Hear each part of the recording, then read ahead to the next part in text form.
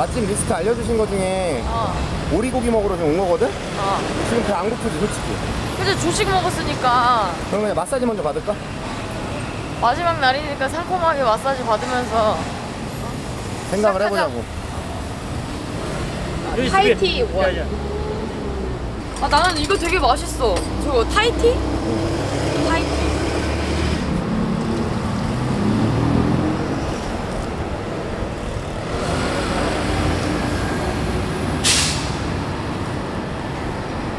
아 근데 날씨가 너무 좋은 거 아니야? 갑자기? 날씨 운이 없나봐. 맨날 비 오다가 갈 때 되니까 날씨가 진짜 화창하다. 제일 화창해. 사무에서 저러고. 여러분 이거 맛있어요. 타이 밀크티라고 하나? 이거 하루에 한 잔씩 마신 것 같은데? 그래 난 이게 더 맛있어. 그냥 맛있어. 이건 커피잖아. 아 아쉽다. 근데 시간이 너무 빨리 갔어. 원래 여행은 아쉬운 법이야. 근데 맛있는 거 진짜 로컬 맛집 다 가보고 싶은데 시간이 너무 부족해. 짧았어. 여기만 문 열었네. 근데 나 오늘 머리도 안 감고 세수도 안 했어요. 어차피 공항 가서 또 비행기 오래 타야 되니까. 지금 짜장이한테 갈 거야. 그래도 씻어야 되는 거 아니야? 공항 가는 거랑 뭔 상관이야? 양치는 했어. 선크림만 발랐어. 근데 가는 건 아쉬운데 짜장이 빨리 보고 싶지. 나 그래갖고 엄마한테 맨날 엄마 짜장이 뭐해? 엄마 짜장이 뭐해? 그러니까 우리 엄마가 나한테 걱정 좀 하지 말라고. 누가 짜장이 뭐 하냐고. 걱정하지 마. 잘 있다고.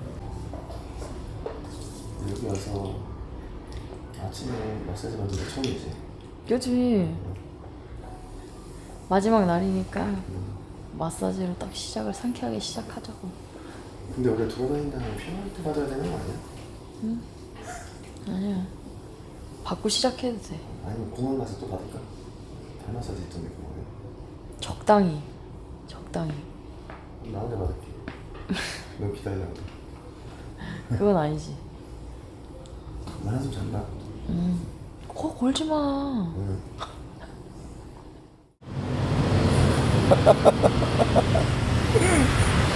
키니까 바로 아프해버리네.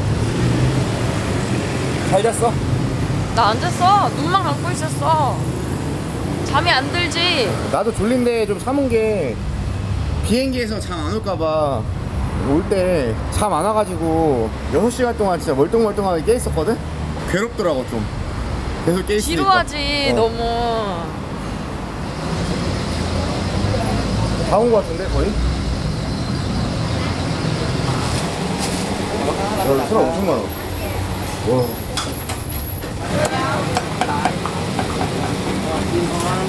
주영, 저 진짜 맛집인가 봐. 외국인 한 명도 없었지? 한 명도 없어. 밖에서 줄 서 기다리고. 뭐 먹지? 그냥 하나씩 다른 걸로 시켜가지고 노나 먹자. 인정? 여기는 면이고 오빠 뒤에는 밥이야. 이거 보니까 이거는 새우 완당이고 이거는 고기 완당이라 새우로 먹을까? 그래. 이걸로 하자 그러면. 새우? 응. 요거랑 그러면은 아까 그거랑 밥이랑 음료는? 음료 콜라? 그래. 코크. 근데 무조건 여기서 이거를 타 먹어야지 맛있더라. 더 맛있어. 그냥 먹는 거보다는 약간 가미해주는 그런 거 같아. 맞아. 양념 해주는 거야 이제. 나는 근데 면 같은 거는 모르겠는데 밥은 특히 이거 안 해 먹으면 좀 뭔가 모질한 느낌이라고 해야 되나? 간이 좀 부족하다? 그리고 여기 있는 고추가 약간 같이 먹은 고기랑 이렇게 해서 같이 먹으면 더 맛있어. 우리 청양고추랑 마늘 먹는 것처럼. 곁들여 먹는 거죠. 여기는 완전 메뉴판 자체도 영어가 거의 없고 여기도 완전 태국어 메뉴판이야. 그게 더 맛있을 것 같아 왠지.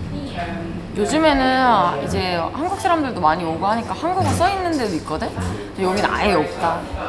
콩카. 국물 없는 거야? 국물 없는 거네. 맛있겠다. 근데 원래 보통 여기서 태국 와서 뭐 시키면 되게 빨리 나왔었잖아. 근데 여기 되게 오래 걸리는 거 보니까 주문 엄청 밀려있는 것 같아. 맛집이라 그래. 근데 이거 비벼 먹는 거 맞아? 응. 조금 비벼버리기 때문에 맞는 건 모르겠어. 맛있겠다. 맛있는 냄새가 나 벌써. 고기가 되게 부드러워. 에그 누들이 넣는데 보니까 계란으로 만든. 아 그래? 이거 고기 맛있다 이거. 이거랑 이거 똑같은 거잖아 고기는. 아니야 이거 토fu 맞나? 다른 거야? 이건 오리고기만 한 건데? 그러니까 이건 섞이고. 맛있다. 내가 아까 봤어. 내가 이렇게 오이를 넣어서 뭔가 같이 먹는 거야. 맛있다 근데. 고기가 진짜 부드럽다. 맛집 여기다 인정. 고추를 좀 넣자. 맛집 인정이지. 인정. 이거 넣어줘야 돼 이거. 이렇게 해서 같이 떠먹어야 맛있는 거잖아. 그지 그지. 나 빨리 찍고 먹을게 나. 침 나와. 맛있어? 나도 먹는다 이제. 역시 여기서 먹어야지. 진짜 맛있다. 내가 먹었던 밥 중에서는 직전까지 1등인 것 같은데? 그래? 양념 좀 맛있어. 근데 족발덮밥도 맛있었어. 이름은 모르지만. 고기만 따로 나오는 거 있잖아. 다 먹기. 시킬 거야. 기다려야 되니까. 너무 맛있다 이거. 이게도 맛있어, 이게도 맛있어. 밥? 왜냐면 나는 밥을 좋아. 근데 면도 맛있는데? 그러니까 나는 원래 근데 면보다 밥이야. 근데 그건 좀 맛이 다른 고추 같은데? 조금씩 넣어서 먹어봐야 돼.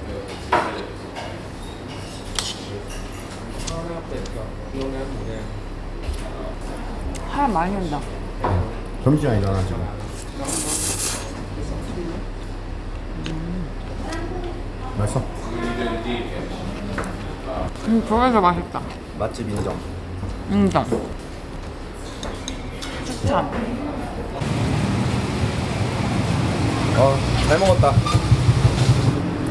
나 아까 저거 하나 포장할까 말까 지금 엄청 고민했거든, 줄 서 있을 동안.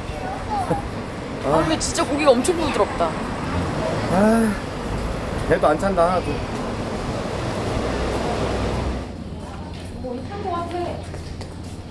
핫한 데래잖아, 요즘에. 이거 먹을까? 치즈케이크 같은 거. 치즈케이크. 여기 한국 분들도 많이 오네. 어떻게 알고. 요즘 핫한 데니까 또 이제 찾아보고 오시는 거지. 이쁘다, 근데. 여기 앉을까? 빨리!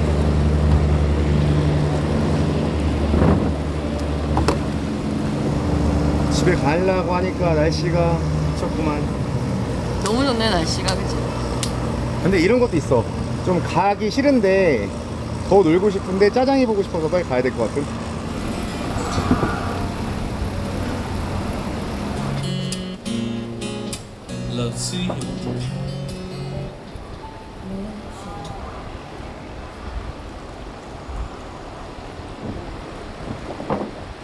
형, 일단 들어가자. 너무 덥다. 나는 공연하는 거야. 지금 밖에 소리 들리는 거. 라이브야? 응.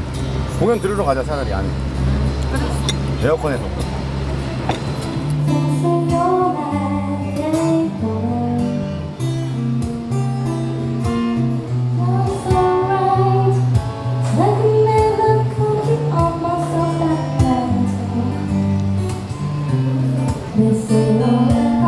이런 분위기구만. 핫함에 사람들 많아. 근데 짜장이 데리고 오고 싶은데 근데 비행 시간이 너무 길어. 힘들 것 같아. 같이 있으면 상관이 없는데.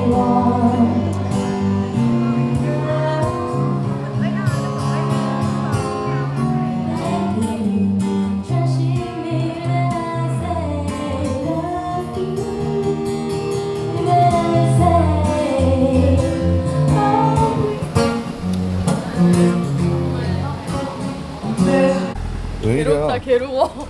왜 이래? 괴롭다. 혼자 왜 웃어? 모른 내가 괴로워. 왜 이래? 뭐가? 아니 이거 오빠 카메라 메고 다니잖아 카메라. 응. 목에. 근데 이게 무게가 있잖아. 그러니까 살이 짓눌려가지고 여기가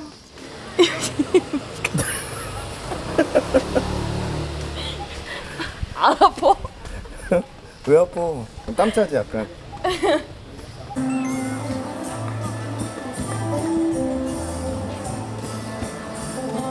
힘줄 그건가 보다. 도가니.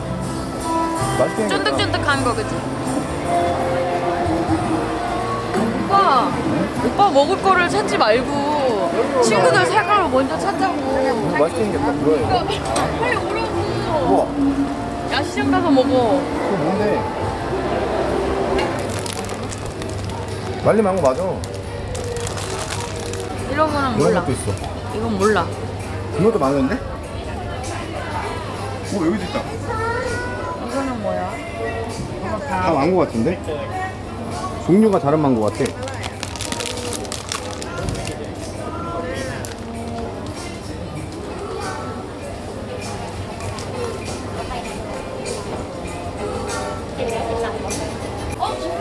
김과자 유명하다 그랬어. 무슨 선물로 치약을 사? 유명하대. 나도 몰라. 이거 3개 들은 건가? 너 또 블로그 찾았지? 찾았지.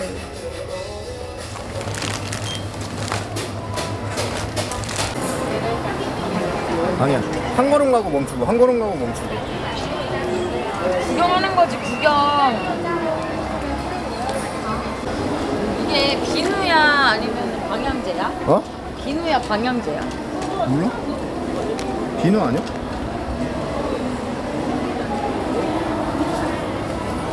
야, 선물용으로는 괜찮네. 모양이 신기해가지고. 그러니까 귀엽잖아. 과일로 이렇게. 비누래? 응 물어봤어.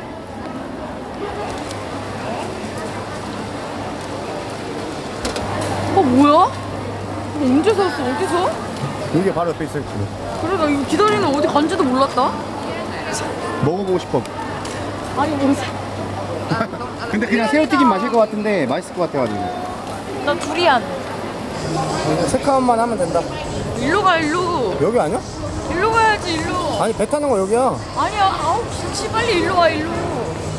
몇 번 왔는데도 모르냐. 지영 사과해 빨리. 왜? 내가 여기라고 했지. 저기 나 아니었나? 취급했지 지금. 나 저기 같은데? 내 말이 맞잖아. 오빠 사과해. 저쪽이 맞잖아 우리 호텔게. 아니 호텔 배는 다 저쪽에서 내리나 봐. 밖에 나와서 다시 끝에서 끝으로 걸어가네.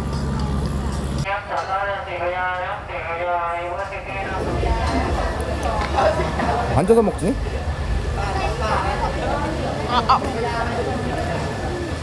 좀 이따 앉아서 먹어. 맛만 보게.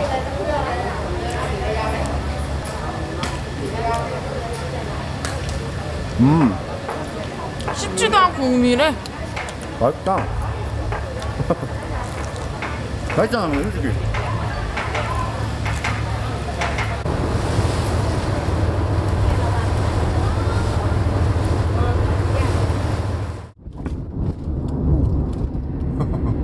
여러분 저 지금 체크아웃하고 가고 있어요. 짐은 공항으로 좀 이따 가져다 주신다고 해가지고 지금 야시장 가려고요. 그냥 가기 좀 아쉽잖아 솔직히. 뭐라도 먹고 가야지 또. 하나라도 더 먹고 가야지. 못 먹어본 거 좀 쑤셔 넣고 가려고 입에다가. 갈 때는 그래도 차가 별로 안 막힌다. 시간이 조금 덜 돼서 그런가? 근데 여기는 마켓이 되게 외곽에 있다. 방콕에서 좀. 그러게. 뭐 먹지? 일단 여기서는 먹지 말고 무조건 야시장 가서 먹자. 여기는 뭐야? 어디야 여기는? 그냥 식당들이야 이거는. 내가 이런 분위기를 원했던 건데 공연도 하고 막 이러잖아. 오. 여기 되게 좋다. 사람들한테 진짜 커. 봐봐.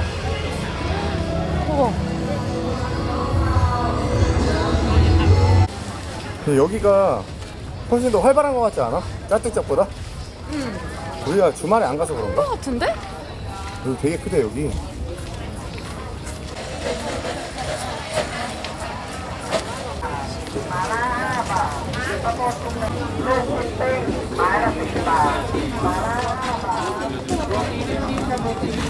여기도 있다. 가볼까?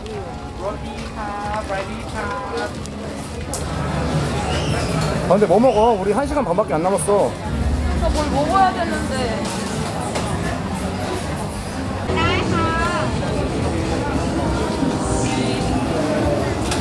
야 진짜 여기 괜찮다. 와 이거 뭐야? 엄청 커 엄청 커.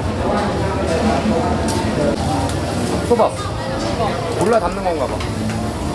저 메추리알 아니야 메추리알? 진짜 엄청 조그매. 귀엽다.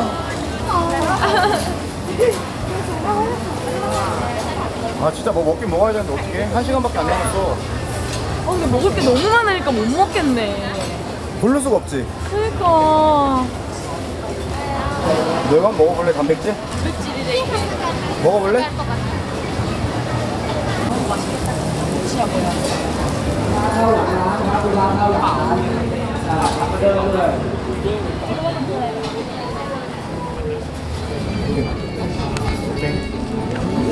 맥주 먹을래? 그래. 창 비어. 야.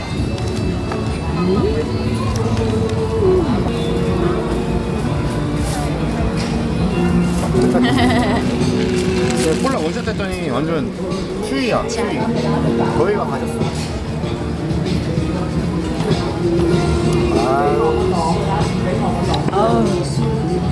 샤워를 해도 나오면은 땀이 나고 살 것 같다.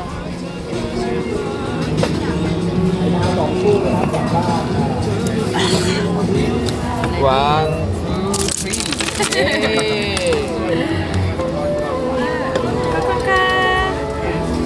야 근데 하나 더 먹을 수 있겠는데? 오빠 어? 사실은 이런 거는 해산물이라 배도 안 부르고 이것도 뼈가 마른 거야. 그러니까 뼈랑 껍데기 빼면 별로 없을 것 같아요. 이거 먹고 다른 데도 나 먹고 싶은 거 있거든.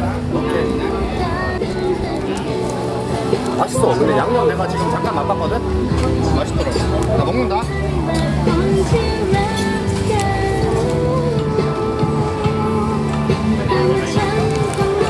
맛있어? 스파게티면 여기다 비벼 먹으라는 거야? 그런 거 같아.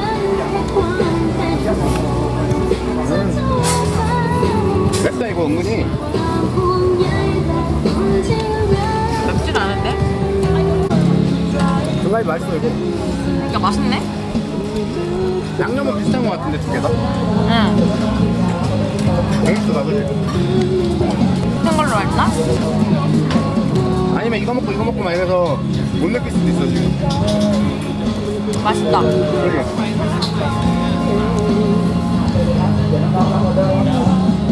배를 든든하게 채워놔야지 비행기에서 잘 갈 수 있다고. 정신없이 먹냐고 지금 못 찍었어. 아 근데 지금 시간 30분밖에 안 남아가지고 빨리 이거 먹고 옆으로 2차 푸시러 가야 돼. 여러 가지 먹고 싶지 않아 막? 응. 빨리 먹자 일단. 끈다 카메라. 아 입술 아프다. 입술 아파. 나도 입술 아파.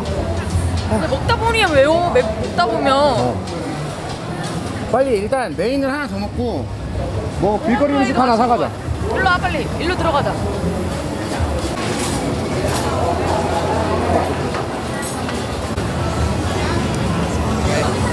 근데 여기서 한식 인기가 많네. 핫도그도 막 지금 사람 줄 서 있고 떡볶이 팔고. 그만. 아 근데 요번에 먹고 싶은 거 다는 못 먹었어. 아니 계속 찾다 보면 계속 나와 음식이. 그니까 나중에 한 달 살기 해가지고 한번 먹어볼까? 맙소사. 그때는 짜장이 될 거야.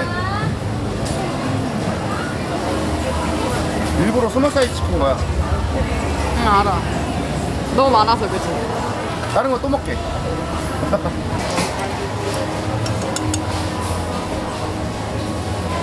이거 먹을 수 있냐 근데? 너무 많어 양이. 오빠가 이거 잘못 시켰잖아. 아까 오믈렛은 취소하고 이거 시킨 거였는데 소통이 안 됐나 봐.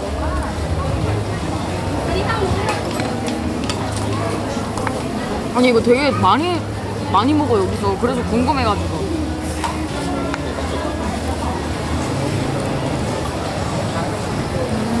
맛있어?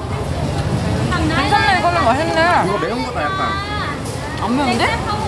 난 매워.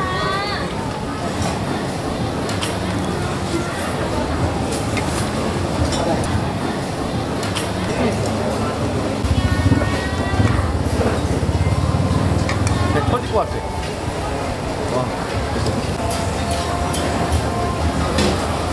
이거 나 저번에 왔을 때 먹었는데 되게 맛있더라고 이거. 배불러. 그치? 배 안 불러? 너무 급박하게 먹었더니 더 배불러. 여러분 여기 로파이 1이거든요? 근데 여기 한번 와보세요. 여기 진짜 로컬 시장이에요. 아마 로컬 좋아하시는 분들은 오시면 진짜 만족하실 것 같아요. 여기 또 오고 싶다 야 진짜. 아니, 여기가 제일 커. 그치? 이제까지 우리가 가본 데 중에서. 뭐 살라고 하나? 아니. 갈 시간이다. 지금 빨리 가자 이제. 이제는 가야 될 시간. 이제 가자. 가야 되겠다. 시간이 안 돼. 빨리 택시 타야 돼.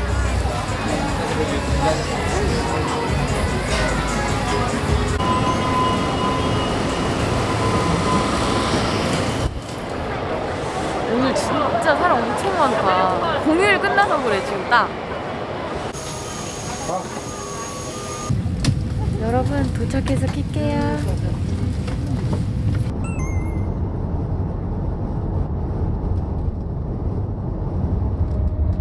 근데 지금 41% 남았거든? 근데 청주 도착하는 걸로 보니까 한 7, 8%밖에 안 남어. 휴게소 들렸다가 바로. 아 빨리 가자. 그냥 뭐 하나 먹고 있으면 되잖아 휴게소에서. 아 짜장이 기다려. 지금 한국 오니까 진짜 짜장이 더 보고 싶어. 기절 초풍할 거야. 드디어 짜장이. 떨린다 떨려. 기절하는 거 아니지? 누구야?